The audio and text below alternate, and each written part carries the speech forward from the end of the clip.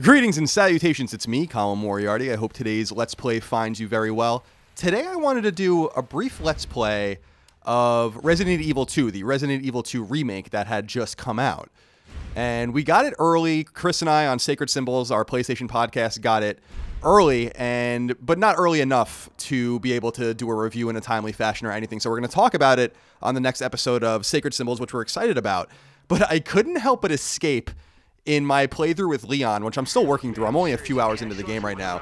But I just couldn't shake with my playthrough with Leon of just how strange he acts and how delirious and he's just totally oblivious to everything that's going on around him, and it's really funny. So I wanted to just show you and see if you guys found it funny too, because everyone's obviously going to be doing serious and you know, horror-filled Let's Plays of this game, rightfully so. It's super good. I really am enjoying it so far, but Leon Kennedy, bit of a strange cat, so I want to get to that, and maybe we can have some laughs together. Face. It looked like it was rotting. Yeah. She looked like a corpse. Like a walking corpse, man. Sounds like my wife.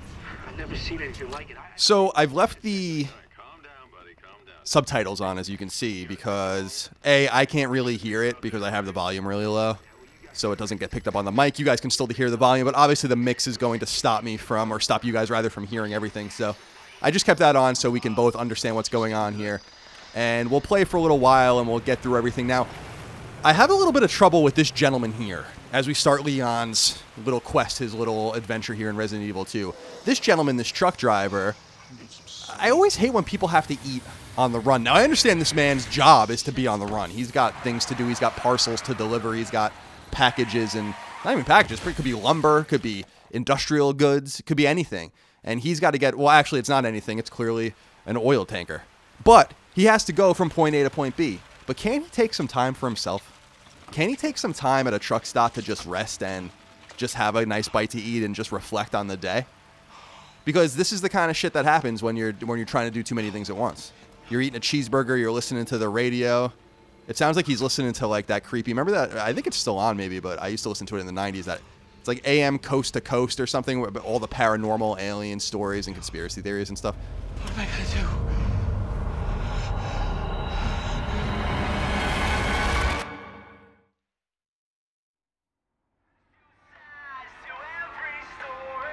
All right, so now we finally have Leon. And again, you guys be the judge on if he's as strange as I find him. All right, so he's rolling in here. He puts his blinker on. He literally parks his car and starts putting gas into it.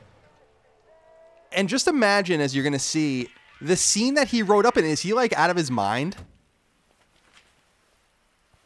He seems to be, like, looking around like, oh, maybe something's a little weird here. I'm going to pick up the gas nozzle and fill it up.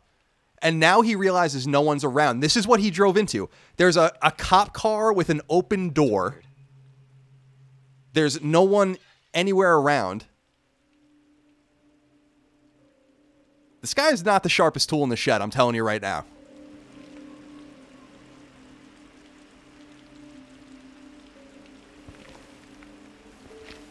So we gain control here. It's not really a tutorial, it's just kind of teaching you how to move around, but you can see, I mean, it's a dark night out. I'm just going over here just to show you, he rolls in like this.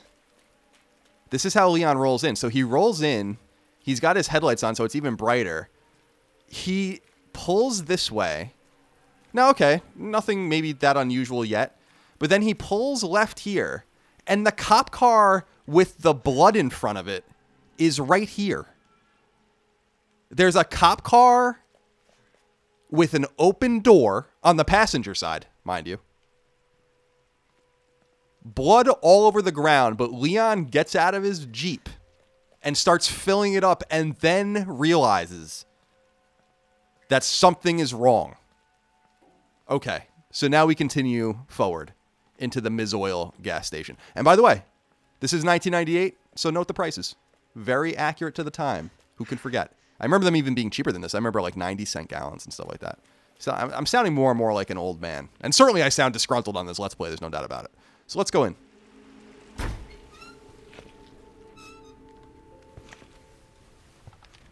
Hello? Anybody there?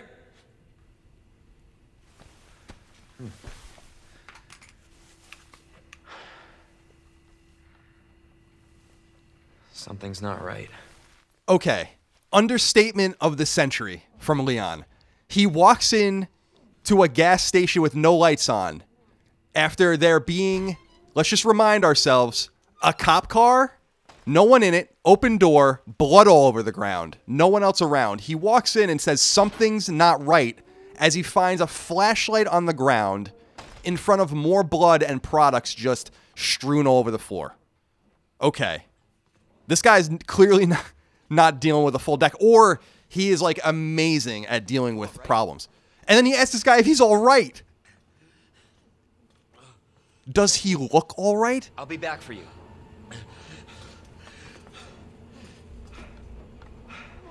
Don't move. Okay. We won't.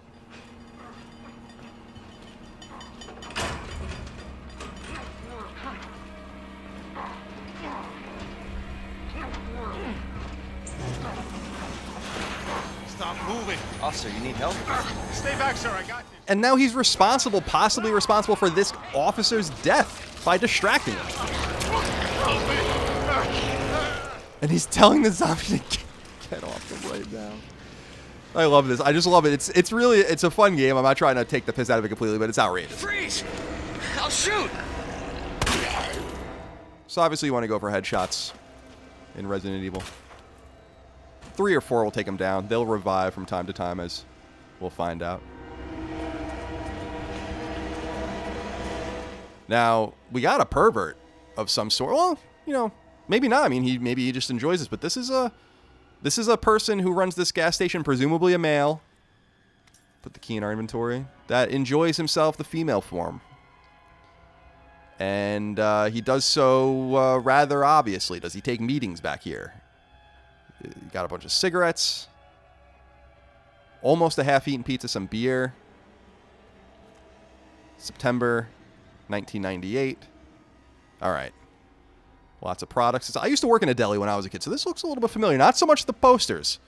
Actually, the boss at my deli worked in like this little attic, like cavern thing. It was very weird, like above the store. Like when we used to get paid, we used to have to like crawl up there into our little attic and like get our envelopes full of money. All right. So this guy's back alive. We're going to want to put him down. Damn it. And that should do the trick. And then we'll walk out. We told this cop not to go anywhere. I looked at his head was about half bitten off, but you know, hopefully he hasn't gone anywhere. Oh no. But what's happening? What is this? All right.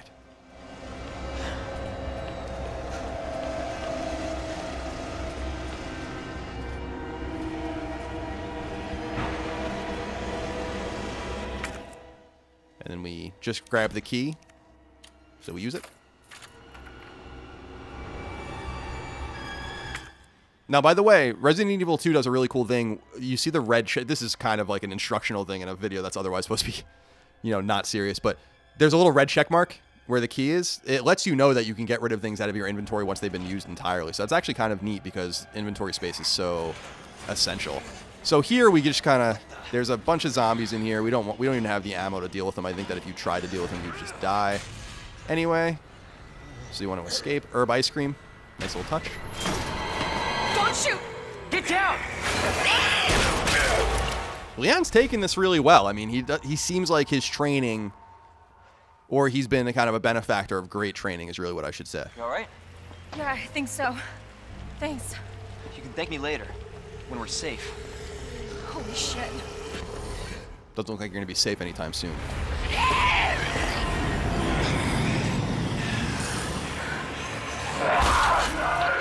Leon could have just straight up avoided this if he just didn't need gas. And even if he just had the mindfulness, how did he not know? It's outrageous. And now he's stealing the cop car. Thank God that cop car that you didn't notice was there, though.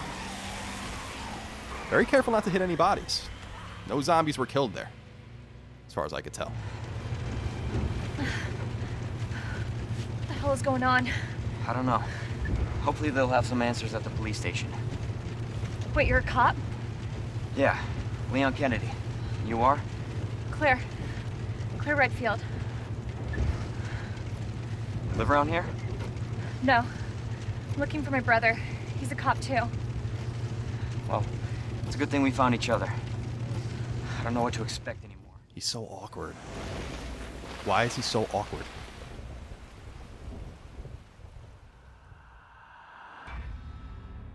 Also, he's driving into the city with a stolen cop car, and it's saying you're entering Raccoon City, so that was clearly a rural area outside of the jurisdiction of Raccoon City, you would assume. What are they doing there? I mean, I'm going to have to examine what we have here when we get to this point, but, you know, when we get back to the city here, because I'm not really understanding the tethers here. I don't really think Leon is thinking this through. Like, everything is a little weird here. I think we can all agree.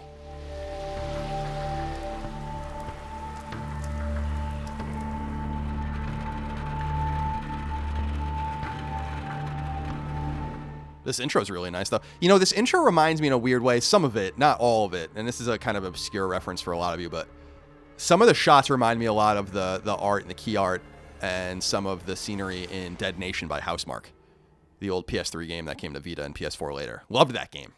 What a great twin-stick shooter. Back when Housemarque was the dominant company I know it can still be. Due to the citywide outbreak, you are advised to take shelter at the Raccoon City Police Station. Free food and medical supplies will be provided to everyone in need. Oh my god, this is so unreal. Police station's not much farther. They'll know something. Yeah, but what if we're the only ones? What if there's no survivors? No, there's survivors. It's a big city. There has to be.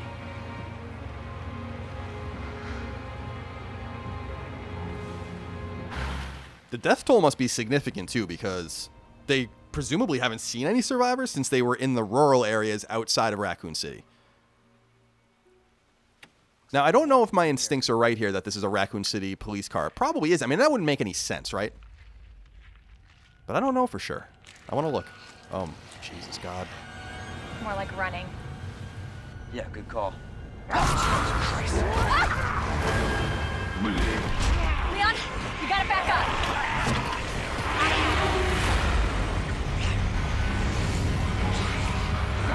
What the? See how these two things come together? The truck driver, at least he's full with cheeseburger. He ate a lot of cheeseburger. Get out now!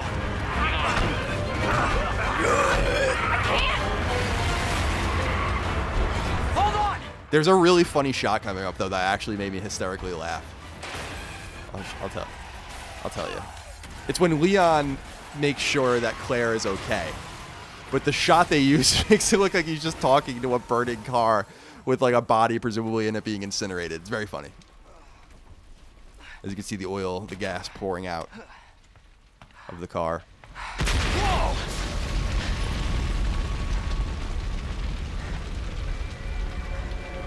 Oh no.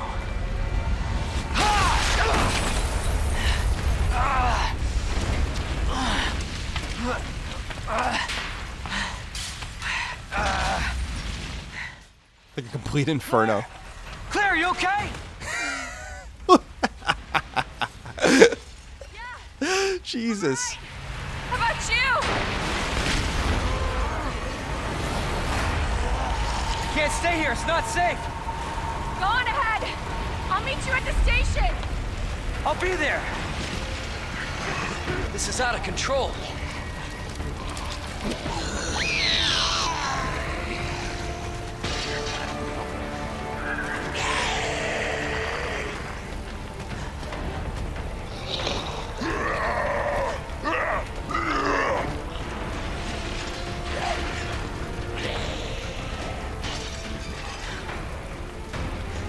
Shit.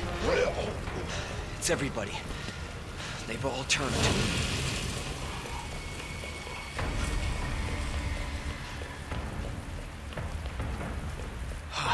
There it is. The station. So we're going to go to the Raccoon Police Department.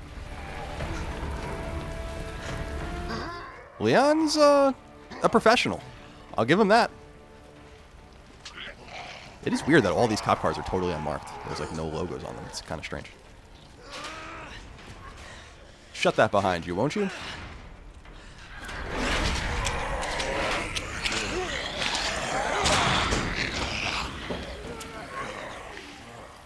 This all seems to happen quite conveniently. It's a little weird. We're not supposed to understand everything yet, but... Hello?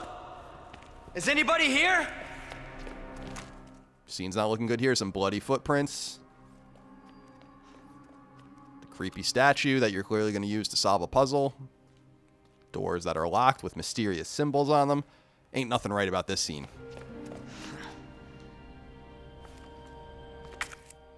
You actually need a knife for that. So isn't it a little weird? Like it's kind of cool that Resident Evil puts, adventure kind of conventions with action, third-person shooting or first-person shooting if you're playing Resident Evil 7.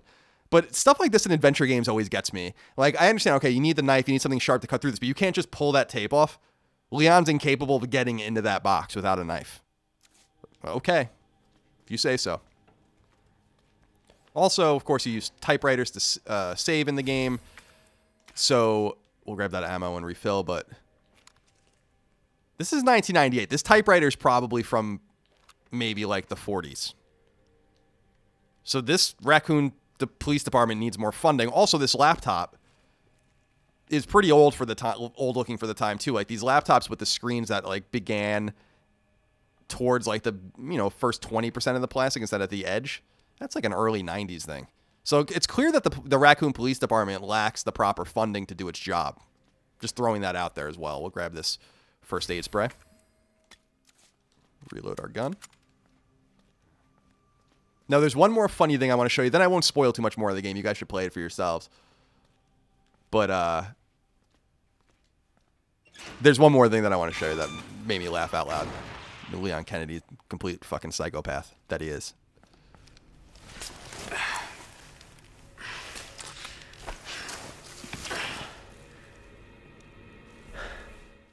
I'll tell you, he's got balls. I mean, like, just think, like, he was just trying to get gas. He was just trying to get gas not hours ago. Okay? Like, he pulled in unawares to the Ms. Oil station to get $1-a-gallon gasoline. Didn't notice anything was weird about the scene with the blood all over it until it was too late. This guy's having himself a day. Also, I noticed this. Hillary Clinton's missing. As you can see in the upper left there. They call her Chanel Heatherton, but that's, well, that's Hillary Clinton. You got this.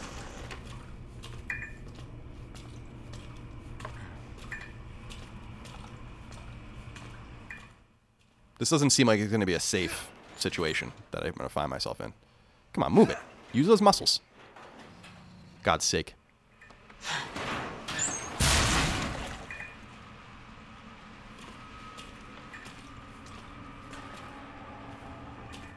By the way, there's something not good going on over here I want to show you guys, too, in the woman's room. Now, now, Leon's not a pervert. He usually wouldn't go into the woman's room, but this is, exceptional circumstances.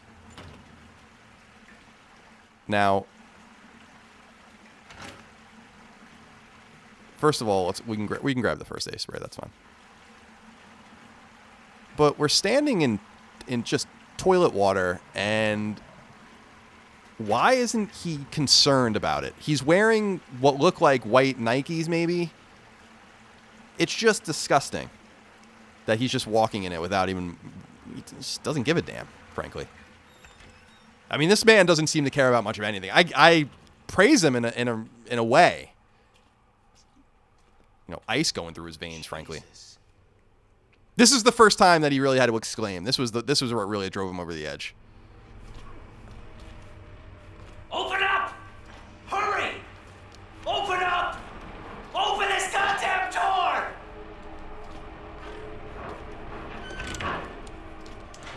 All right, here we go. I'm going to wrap it up here, but not before we have one more laugh together, okay?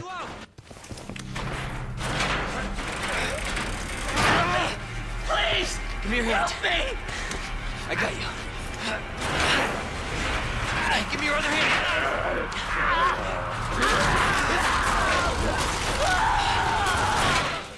He tells him to hang in there after liters of blood come at Leon's face and body from this man's torso as he's being torn apart by zombies. Hang in there. Hang in there, buddy. Jesus, Leon. What a psychopath. Well, that's Resident Evil 2. Just a little sliver of it. I don't want to spoil it too much for you guys out there and gals. Of course, even if you intend on not playing it, it's worth looking at and taking a look at for yourself because it's a lot of fun. I'm enjoying it so far. And so I hope you do too. But, you know, Leon's a bit nuts. I haven't played Claire's yet, and I didn't play the original Resident Evil 2, or haven't played it since the 90s, so I don't remember anything about it, really. So it's kind of, well, it's like just like playing a new game for me. Just so much stuff I played back in the day I don't remember. So, you know, a lot of you might feel the same way. It's been a long time. It's been like 21 years, I think, or something like that. So, you know. Anyway, I'm getting the hell out of here. I hope you guys enjoy the game. Thank you so much for tuning in. Thank you so much for your support of Colin's Last Stand and all things Colin's Last Stand. See you next time. Goodbye.